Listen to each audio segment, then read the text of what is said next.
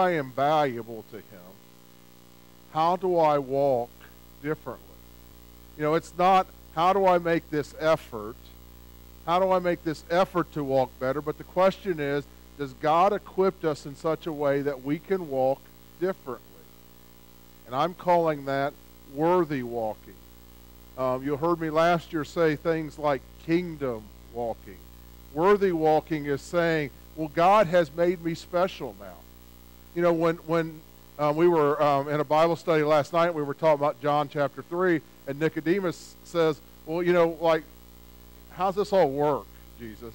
He sort of sneaks there even. He's like, oh, better not let anybody see me. But how's this all work? And Jesus says, well, you must be born again.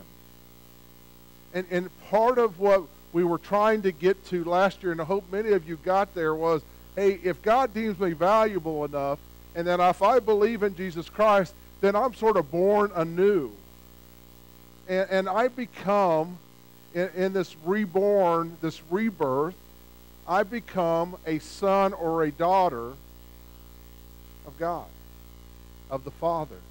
And what's important about that is that if we are the sons and daughters of the King, if we are the sons and daughters of the Father, then we are given these privileges. You see, he says, well, if you are who I say you are, if you recognize that, you must realize how much I love you, how much I care about you, how much I want to protect you. Right? And so, I think about it in this way.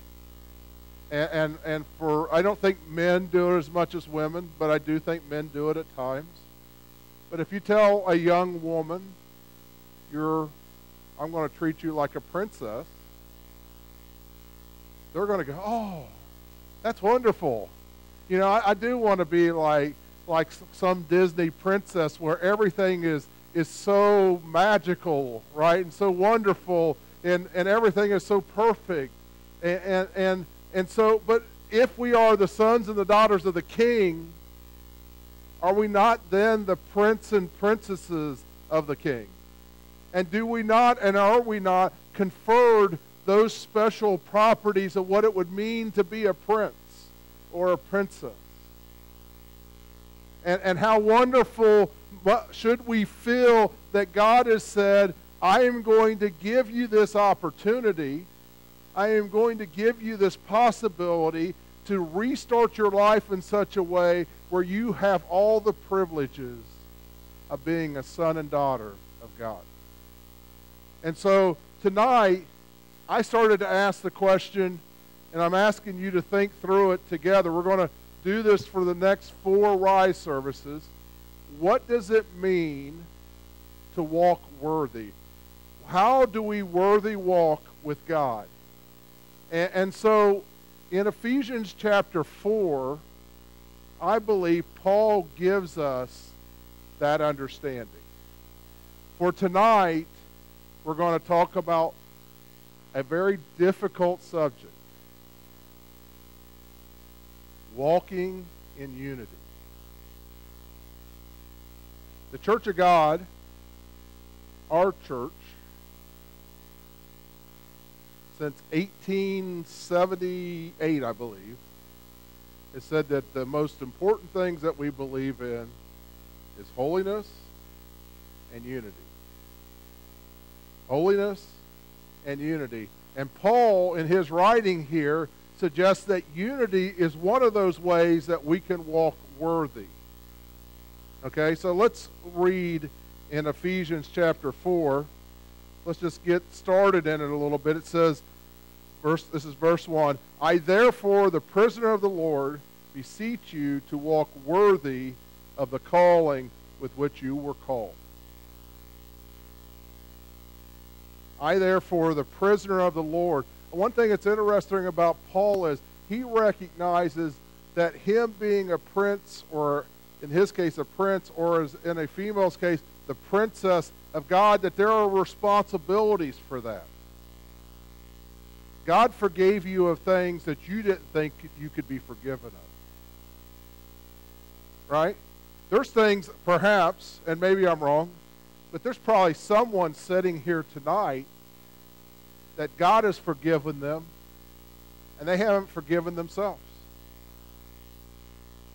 And so there is this understanding to Paul that I am so indebted to God that I am like his prisoner.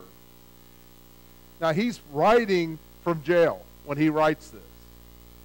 So he knows what it means to be a prisoner. He knows that he does not have the control to go wherever he wants as a prisoner, right? You know, like there's a thing in the 1700s, it was called an indentured servant in the United States. And I think that went through for a period of time. I'm not a historian, but I do know that that was the case. And what it was is that if you got too much debt, you basically went and worked for the person until you worked it off. Our debt, how we do debt today is slightly different. But Paul recognizes that his debt to Jesus Christ for all that he has done. You remember, Paul is the man that was running around persecuting Christians when he was Saul. Paul was the man that held the coats when they stoned Stephen. And so he's having, I believe at least, there's some indication that he has struggled forgiving himself. But yet he says, well, if God did that all for me, if Jesus did that all for me, then I should at least walk worthy of the calling with which you were called. And when we say calling, what we are talking about is the salvation and the blessings of God. So what Paul is saying, do you believe it was the greatest gift that you could ever get that Jesus came down to this earth, and that Jesus said, if you believe in me, I will transform your life in such a way that you can inherit eternal life both in the future and you can walk in the kingdom now. Right? Similar to our studies before Christmas, which was the prodigal son coming back to the father after doing horrible things, basically indicating to his father that I don't care when you die, just give me your money. And yet the father forgave him when he came back. And in that, we should know that we are in debt to God for what he is willing to do for us. And so Paul recognizes that and says that, hey, if you understand how great a gift your salvation is, then you should want to do whatever God has purposed you to do. It goes on and says, and then he gives us some, for lack of a better term, attributes of a person that is worthy walking. Let me name a couple of those for you. It says in verse 2, with all lowliness and gentleness. Are we humble enough? You know, and what does humble mean? It goes on to say, you know, with long suffering and bearing with another in love. You know, are we patient enough with people? Are we humble enough with people? Do we love like God loved us? Paul was saying, if you're going to worthy walk, then you're going to have these attributes. Now, where do we get those attributes from? Does that sound familiar to any other scripture that we would read? Maybe perhaps in Galatians, the fruits of the Spirit, right, are love, joy, peace, long-suffering, right? So Paul's not saying that you always have to be patient by yourself. Because if that was the case, don't raise your hand, but is there anybody here that can be patient all the time without God's help? Right? Is there any of us that can love like God loves? You know, you think about this, and And Jesus tells us, he says, look, if you cannot forgive your brother, and I mean, obviously when he says brother, it also means sister, and it also doesn't mean relations. It means anybody. If you can't forgive that person, if you have unforgiveness in your heart, put your offering on the altar and walk away and get that fixed. Because you can't carry God's love inside of you and be a person that has unforgiveness in your heart. Right? And so when we talk about these long suffering, when we're talking about this love, Paul's not saying that you got to work your tail off to do this. He's saying you have to surrender to God. If you were going up the mountains of, like Mount Everest, there is nobody that goes by themselves. You need somebody to help you. There's things that has to happen. They have to build base camps, and they have to build anchor spots. God is that guide for us. God has sent the Holy Spirit in our lives so that we can worthy walk. And so let's not make tonight the start of a beat down on your part that says you've got to do the worthy walking. I'm saying when we surrender and we say we're going to follow Jesus and we allow the Holy Spirit to work in our lives, we will worthy walk. Now, what's this got to do with unity? Unity, in the definition I'm going to use tonight, is like singing in harmony. You ever had 2 or 3 people singing and one of them is not singing in harmony? What's that like? You want to cover your ears up. You're sort of embarrassed a little bit. It's not as pleasing, right? But you get a group of people, a quartet or a group of people singing that's in harmony, and it like almost just like lifts your spirits up because it's so beautiful, right?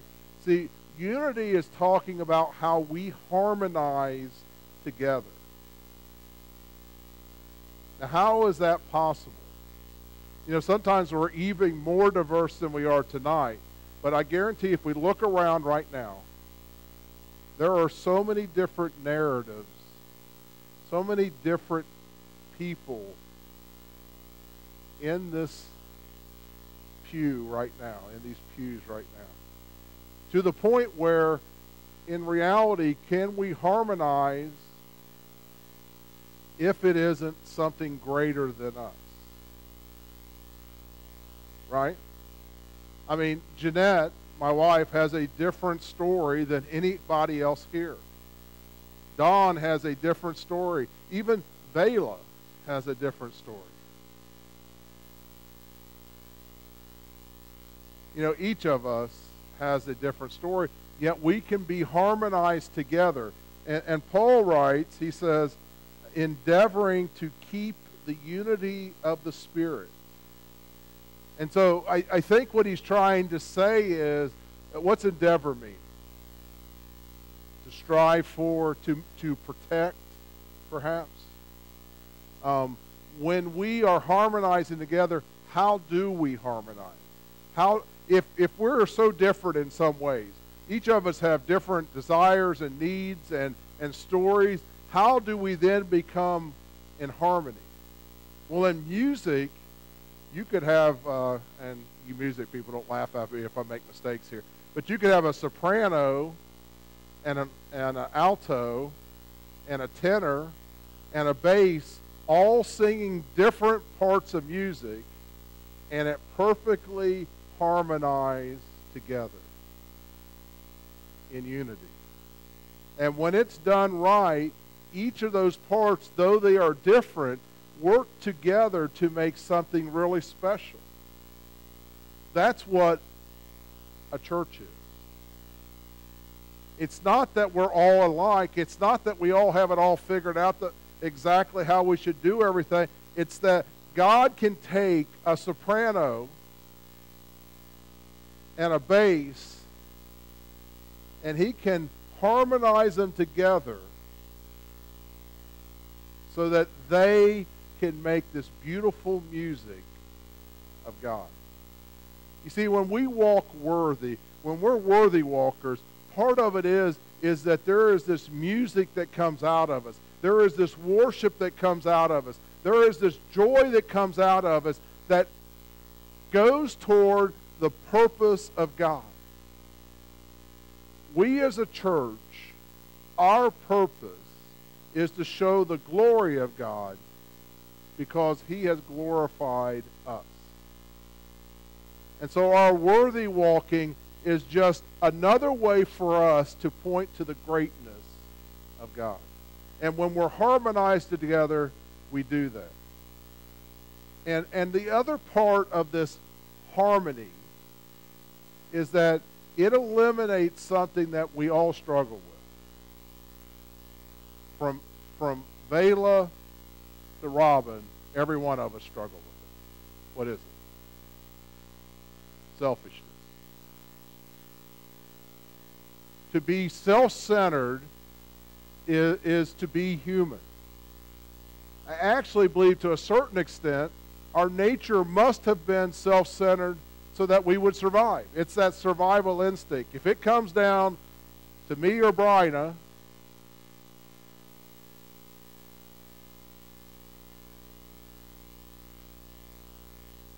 but there was a time when it was a rougher time, that discussions were being had, right?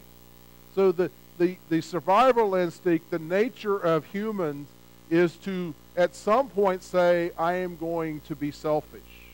I'm going to center on myself, whether I get enough food, whether I have the resources, whether I've got the heat, and then if I get all that, maybe I help somebody else out too, right? But what the harmony does in unity, and why it is so worthy to talk about, is that what it says is I'm not going to be self-centered. I'm going to be other-centered, and I'm going to be God-centered. And when we're God-centered and other-centered, that's when the harmony starts to happen. The other part of the harmony is that if you have Jesus Christ in your life, and you have Jesus Christ in your life, what Paul writes in verse 4, he says, there's one body, and one Spirit, and one hope, and one Lord, and one faith, and one baptism, and one Father. If we are worthy because of those things, then we all have exactly the same thing. No matter how rich you are or how poor you are, no matter how healthy you are, no matter who you are, no matter what you've done, if you have Jesus Christ in your life, you have exactly the same thing, the same gifts, the same deeming of being valuable as me, as anyone. Never think as a pastor that for some reason God values me more than He values you. Sometimes it feels like He values me less in some way. But I will tell you, He doesn't. I will tell you with all my heart and soul, I know this, that because there is only one body, that there is only one soul, that our spirit, there is only one baptism, that we are united together in the oneness. If you know nothing else about Christianity, it is not a solo adventure. It is not an adventure where you are striking out on your own, trying to figure it out. Because if that's what you think Christianity is, then the whole Bible argues against that. In fact, at the very end, everybody is gathered together to celebrate the marriage between Jesus and the bride of Christ. So if you want to be a solo artist, if you want to be somebody that is traveling on your own, then realize when you get to heaven, you're going to be very disappointed. Because we're not going to be there by ourselves. We're all going to be united together, worshiping joyfully our Lord and Savior, our Father. And so when we talk about worthy walking in unity, what we're talking about is that there is not one, but there is this oneness through us all. And when we get that right, we then start to find how God blesses us in such a ways that we can do great things for Him. You see, when we start walking in unity, what we're really saying is that because God values you, I value you. And because I value you, I am going to do things like God. And so when we start to talk through this series, when we go through this series and we say, okay, well, what does it mean that if God values us and we're walking worthy, what is it going to look like? Well, the one thing it should look like is that we should be all together. And the more we get together, the more that we are harmonized, the more that God will bless the purposes of this church. Rise service will get stronger as we harmonize together. He finally says in verse 3, and I find this interesting because I never heard this definition for peace, but he says that we keep the unity of the Spirit in the bond of peace. Now, the Greek word for peace is different than what I would think peace is. I mean, most of you would say peace, you would be thinking of like a peace treaty, right? You know, we're no longer going to fight, right? I mean, that's one of the definitions I think most of us would come up with if we said peace. But the Greek word for peace is more about being joined together. When we accept Jesus into our lives, we have peace with God. And we are joined with Him. And if there are others that have peace with God,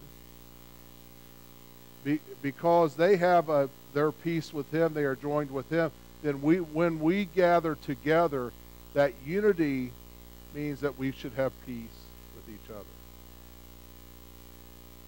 And a church should be a place where peace is happening all the time. And as we continue to look at what it means to walk worthy of the calling, we must recognize that because we are joined together by Christ, by the Holy Spirit, that we can do great things if we allow ourselves to see that we are joined together by Him.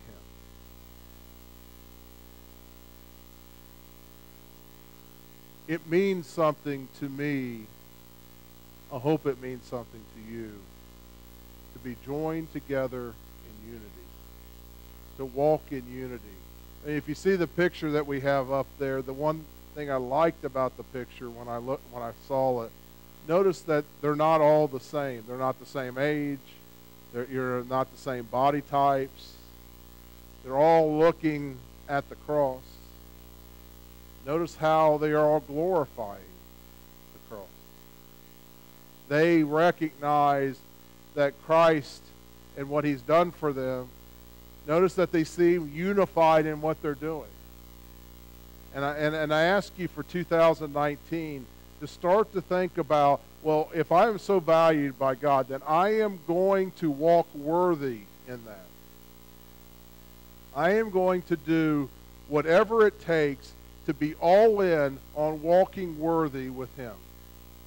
And God will then start to strengthen your faith. God will start to strengthen your resolve. God will start to gift you in different ways, start to bless you, start to bless others. And then things will start to happen in this church that we only wish would happen. Because God will energize us into what He wants us to be as we walk worthy of Him. I told you I had a short message tonight, not very long. Why don't we stand and I'll pray for you as we go get something to eat.